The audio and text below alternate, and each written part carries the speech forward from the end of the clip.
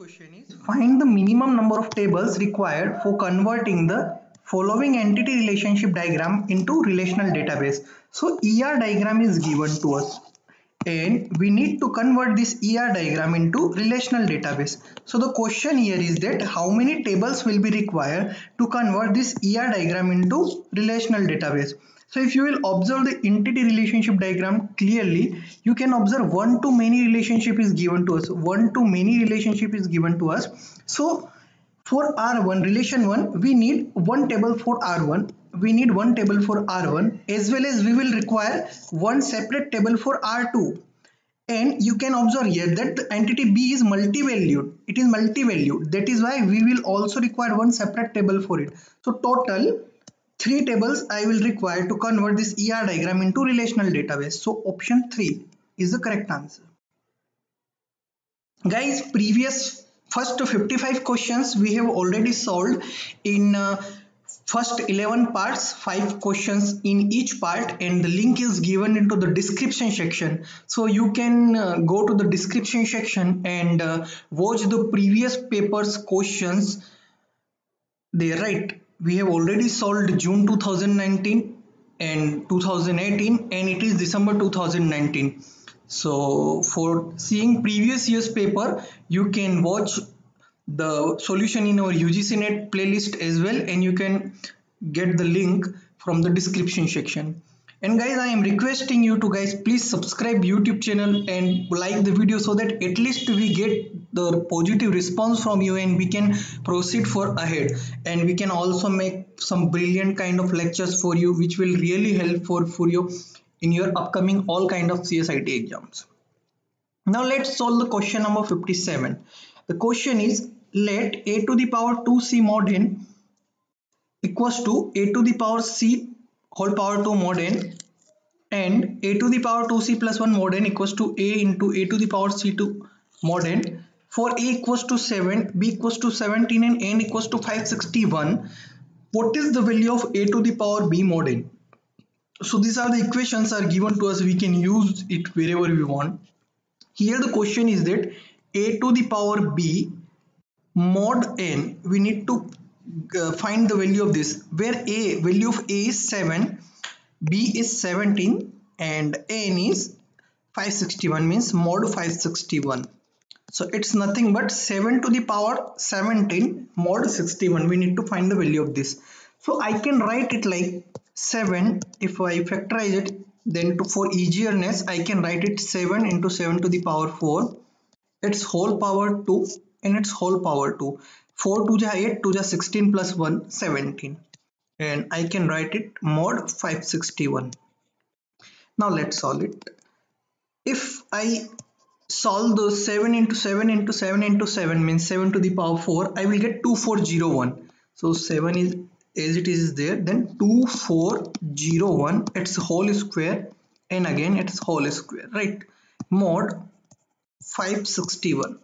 I can write it like 7 into 157 the whole square, it's again whole square, mod 561. Why I can write it like that? Because 2401 I solved it with mod 61. So here you can understand it like that. 2401 mod 561 is nothing but 157. So I just write the value of this here.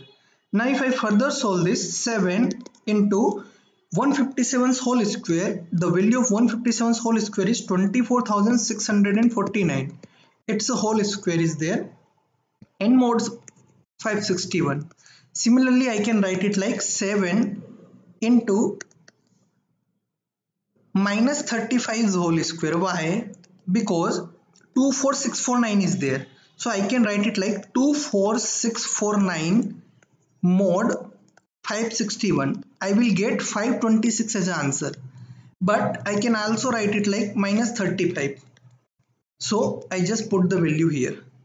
Now 7 into minus 35's whole square. On further solving I can write it like 7 into 1225. I just expand 35's whole square. So it's like that.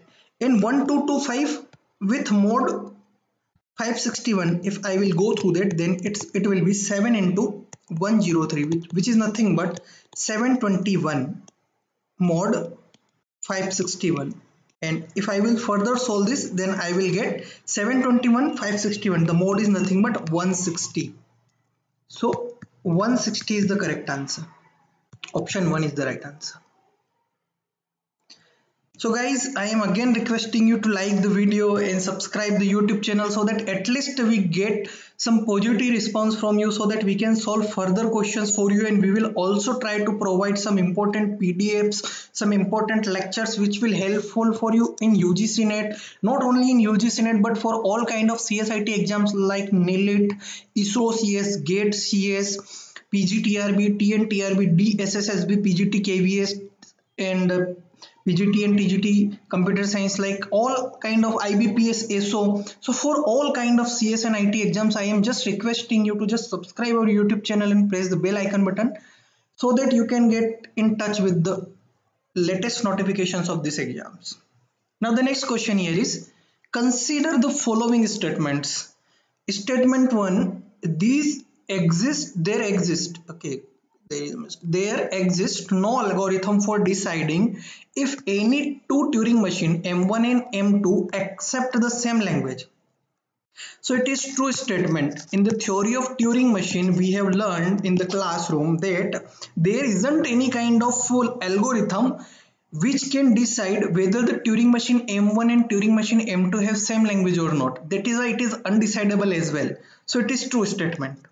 S2, let M1 and M2 be arbitrary Turing machine. M1 and M2 is there, which is arbitrary Turing machine, any Turing machine. The problem to determine that machine 1 is a subset of machine 2 is undecidable. It is also true. We have discussed the properties of Turing machine. In properties of Turing machine, we have discussed that there isn't any kind of algorithm which can determine us that whether any Turing machine is subset of other or not. That is why it's also undecidable. So both the statement S1 and S2 is true.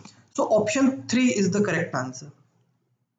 The next question is, which of the component module of DBMS does rearrangement and possible ordering of operations, eliminate redundancy in query, and use efficient algorithms and indexes during the execution of query? So the options are like query or compiler, query optimizer, stored data manager, and database processor. The question is, does rearrangement and possible ordering of operations eliminate redundancy? From the redundancy elimination, I just got one point in my mind, that query optimizer eliminate redundancy. Query optimizer is the correct answer.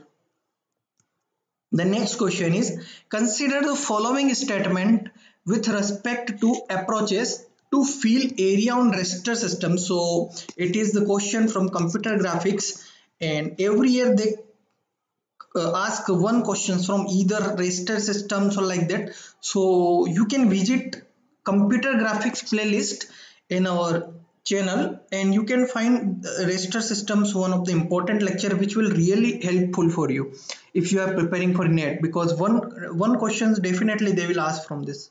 So don't miss that, and search the computer graphic playlist, and in that raster system is there, raster and vector system is there. So watch both the lectures there.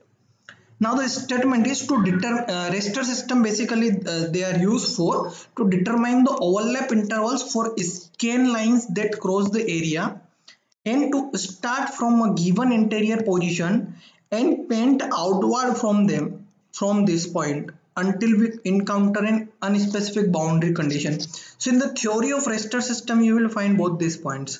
So again option 3 is the right answer. So guys, I hope the first 60 questions which I have discussed with you are clear to you. If you have any kind of doubts or queries in these first 60 questions, then you can ask here in any of the video in the comment section.